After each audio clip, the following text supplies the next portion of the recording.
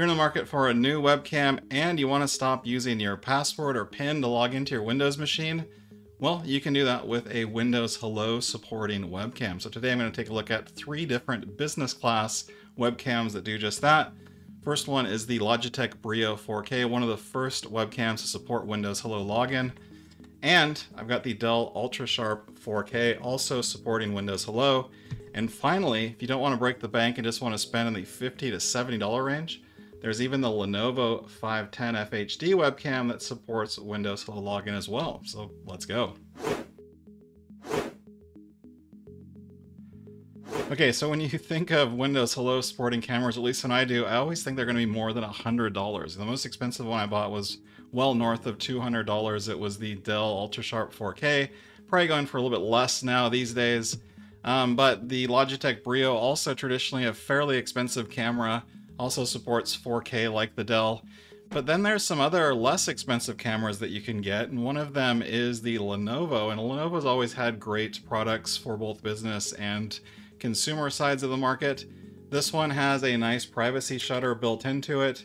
It has kind of the Surface or Microsoft accessories kind of coloring these days in terms of the plastics. It is a little bit plasticky in terms of its build quality. There's a friction foot with friction on both sides.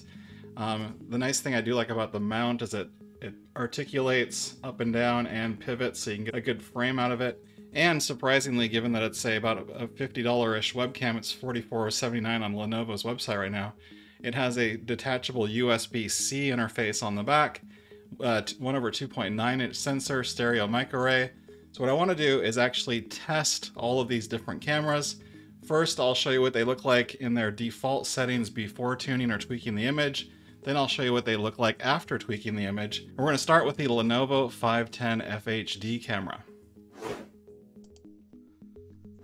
Alright, so this is the Lenovo's default image and its built-in microphone, just to see what it looks like and what it sounds like without anything tweaked whatsoever. Okay, so this is the Lenovo's tuned image. So just to go over some of the things that I've done, I kept all the filters, everything zeroed out on the OBS side, but in the camera controls, the normal UVC camera controls for Windows, most of them are exposed. The only thing that's not really exposed of note is focus. So the main thing that I set was actually turning off backlight comp, so it doesn't compensate for the backlight, which basically turned down some of the noise and grain that I saw behind me. Also darkened up the image a bit, which I actually wanted in this case. Brightness is at 189. The contrast is at 151. The hue, I bumped it up a little bit from 0 to 3. Saturation, default 100. And sharpness at 6, just to give it a little bit more sharpness than 0. Then gamma at 54. And I have white balance, automatic white balance turned off, and I have it set at 4756. My lights are about 5,000 kelvins, but I've got a little bit of light bouncing off a wall that I think is giving it a little bit more warmth, so I need it just around 4800. And like I said, the backlight composition's turned off, and this is what it looks like, and this is what it sounds like. And to go over the sounds of it as well, what I tweaked, I actually turned the mids up 1.5 decibels, and the bass tones up 3 decibels in OBS's 3-band equalizer on the microphone, just to see what that would do to the audio.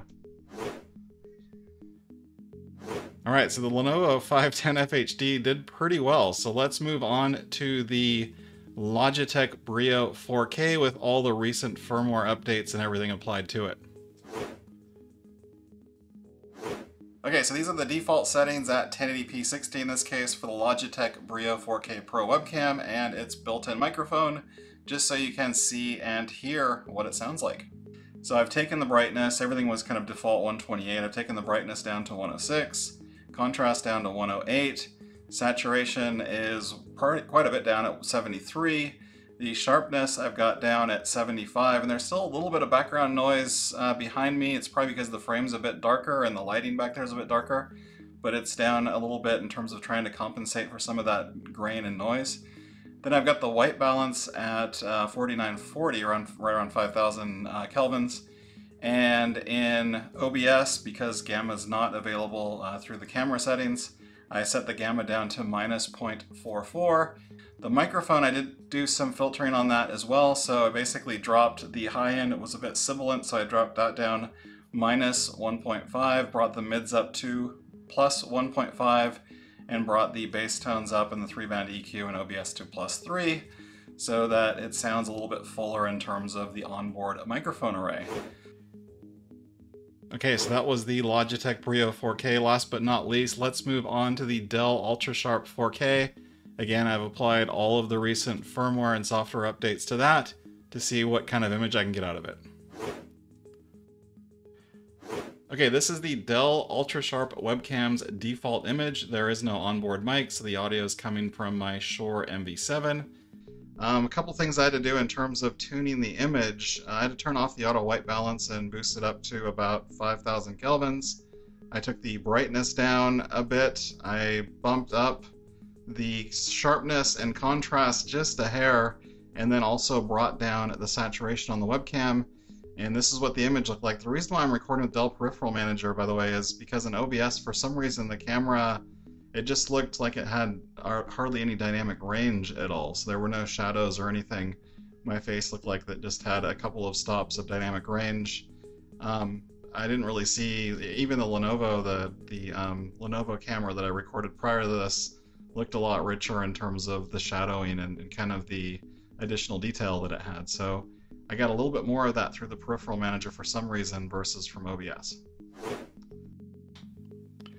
Okay, so there is one more thing that I have to do, which is make sure that all three of these cameras work with Windows Hello facial recognition. So the first thing you're going to want to do is make sure that you enroll a PIN on your device, a local login PIN.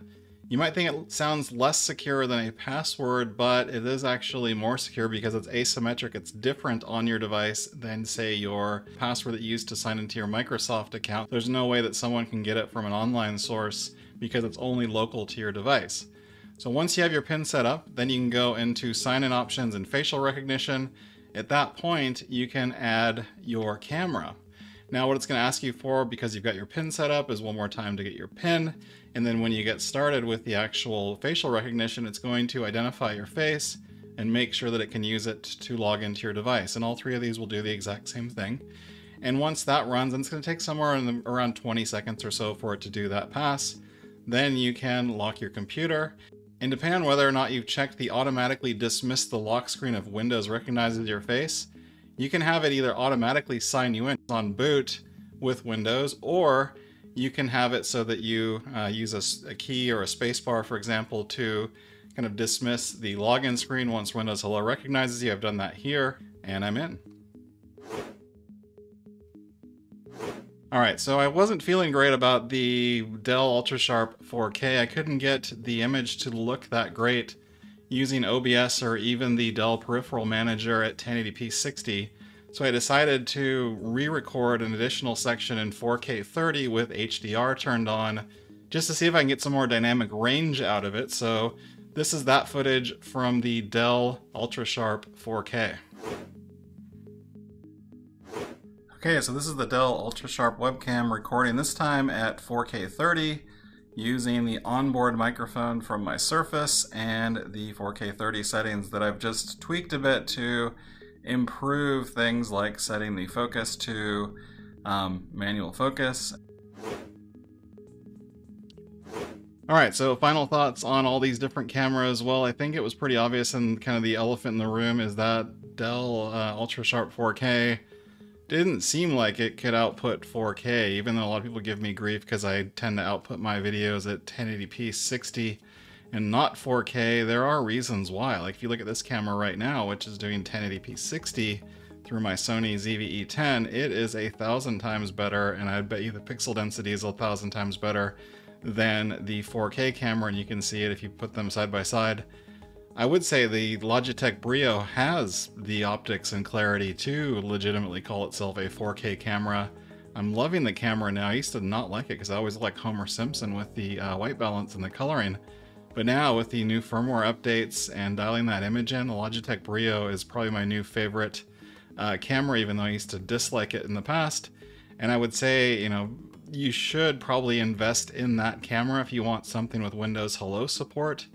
It is a known quantity and a good camera now.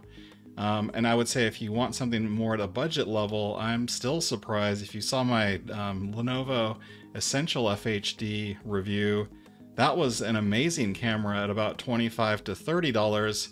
You're adding $15 more to that effectively, and you're getting Windows Hello biometric login support, so you have to type your PIN or your password anymore. It's a pretty crazy, amazing value. Either of those cameras are going to be good for you. I would say the BRIO is a little bit better because it's capable of true 4K and a bit clearer image, obviously. So those are my two recommendations. If you like this video, if you got value from it, be sure to give me a like. Subscribe to my channel if you haven't already. And also check out this video on screen where I actually go through all the different 4K gimbal webcams so you can see which one is my favorite of that lot. And we'll see you soon.